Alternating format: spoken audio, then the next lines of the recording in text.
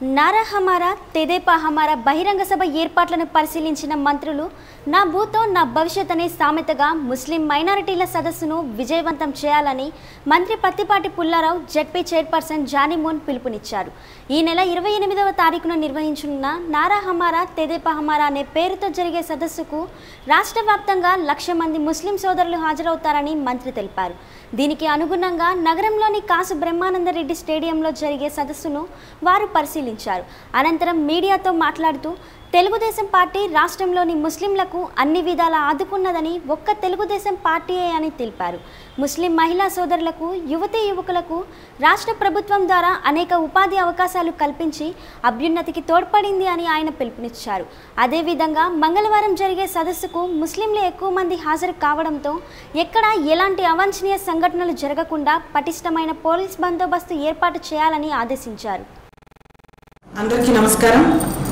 ఈ నెల ఆగస్టు 28వ తేదీ మధ్యాహ్నం 2 గంటలకు మన గుంటూరులో బ్రహ్మానంద స్టేడియంలో ముస్లింల బహిరంగ సభ నారా హమారా టీడీపీ హమారా అనే నినాదంతో మా మైనార్టీ సోదరులందరూ కూడా టీడీపీకి మేమందరం కూడా వెనకండే ఉన్నామని చెప్పి టీడీపీ జెండా ముస్లింల అండా అనే పేరుతో మేమందరం కూడా మన రాష్ట్ర వ్యాప్తంగా అనేక మంది మైనార్టీ సోదర సోదరిమణులందరూ కూడా రాబోతూ ఉన్నారు.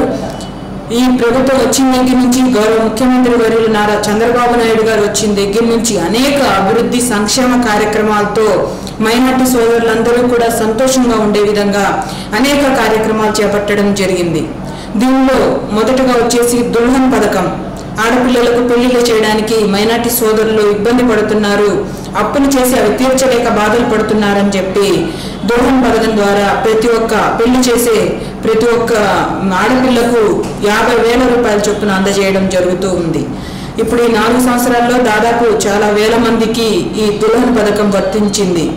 అంతేకాకుండా పండుగ కానుకలు, చంద్రన్న రంజాన్ తోఫా, చంద్రన్న సంక్రాంతి కానుక పేరుతో మా మైనార్టీ సోదరులందరికీ తెల్ల రేషన్ కార్డు ఉన్న ప్రతి ఒక్క కుటుంబానికి కూడా ఈ పండుగ కానుకలు అనేవి అందజేస్తూ ఉన్నాం.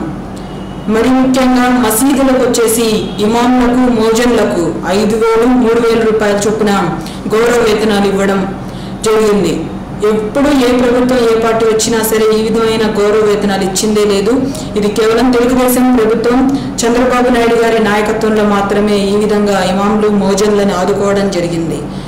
ప్రతి సంవత్సరం రంజాన్ పండుగకి పర్వదినాన ప్రతి మసీదు కూడా కలకలాడాలని చెప్పి 15,000 నుంచి 30,000 రూపాయల చొప్పున ప్రతి ఒక్క మసీదుకు కూడా ఇస్తూ ఉన్నారు.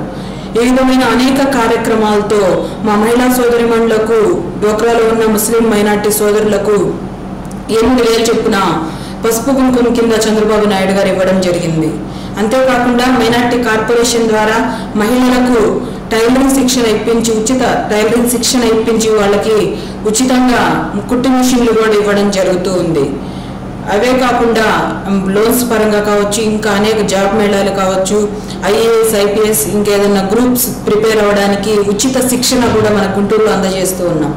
ఈ విధంగా అనేక కార్యక్రమాలతో ప్రతి ఒక్క మైనార్టీ సోదరులు ప్రతి ఒక్కరూ సంతోషంగా ఉండాలని చెప్పి ఈ విధమైన ఎన్ని కార్యక్రమాలు.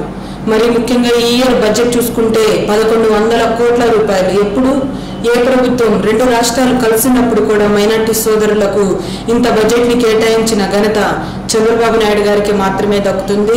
ఇవన్నీ చూస్తూ ఉంటే మా మైనార్టీ సోదరుల కళ్ళల్లో ఆనందాన్ని మేము చూస్తూ ఉన్నాము. వాళ్ళందరికీ ఈ విధంగా ప్రోగ్రాం ఈరోజు ఈ 28వ తేదీ మధ్యాహ్నం 2 గంటలకి జరగబోతుందంటే తప్పకుండా వస్తాము అని చెప్పి ప్రతి ఒక్కరు చెప్పడాన్ని మేము చూడడం జరిగింది. తప్పకుండా మన గుంటూరు జిల్లా రాష్ట్ర వ్యాప్తంగా చాలా మంది వస్తూ ఉన్నారు. మన గుంటూరు దగ్గర మనకి గుంటూరు టౌన్ అనేది అందరూ మన రాష్ట్ర వ్యాప్తంగా వేల సంఖ్యలో, మరీ ముఖ్యంగా 1,00,000 మందికి పైగా భారీ బహిరంగ సభ జరగబోతూ ఉంది. దానికి ముఖ్యమంత్రి గారు ముఖ్య అతిథిగా విచ్చేయబోతూ ఉన్నారు. ఈ కార్యక్రమానికి ప్రతి ఒక్క మైనార్టీ సోదరులు ప్రతి ఒక్కరూ విచ్చేసి విజయవంతం చేయవలసిందిగా మేము మనస్ఫూర్తిగా కోరుకుంటూ ఉన్నాం. Thank you. అందరికీ నమస్కారం. రేపు 28వ తారీఖు బ్రహ్మానంద స్టేడియం గుంటూరులో జరగబోయే నారా హమారా టీడీపీ హమారా అనే కార్యక్రమానికి ముస్లిం సోదరులందరూ వేలాదిగా తరలి వచ్చి జయప్రదం చేయవలసిందిగా కోరడం అనేది. Thank you. మైనారిటీ సోదరులందరూ వస్తున్నారు. ఎందుకంటే ఈరోజు ముస్లిం మైనారిటీలు ఓటు బ్యాంకుగా వాడుతున్నారు తప్ప ఈ రోజు వరకు పేదరికం లేనటువంటి ముస్లిం మైనారిటీ సమాజాన్ని తయారు చేయాలనేటువంటి ఒక పట్టుదలతోటి వాళ్ళ అభివృద్ధిని కాంక్షించి పనిచేస్తున్నటువంటి ఏకైక నాయకుడు ఈ దేశంలో చంద్రబాబు నాయుడు గారు. 1106 కోట్ల రూపాయల బడ్జెట్ తోటి లేకుండా చేయాలని చిత్తశుద్ధితో పనిచేస్తాం. దానికోసం ఈరోజు ముస్లిం మైనారిటీ సదస్సులు నిర్వహిస్తూ ఉన్నాము. ఇది కేంద్ర ప్రభుత్వానికి కూడా కనుగొను కలగబోయేటువంటి ముస్లిం మైనారిటీ సదస్సు.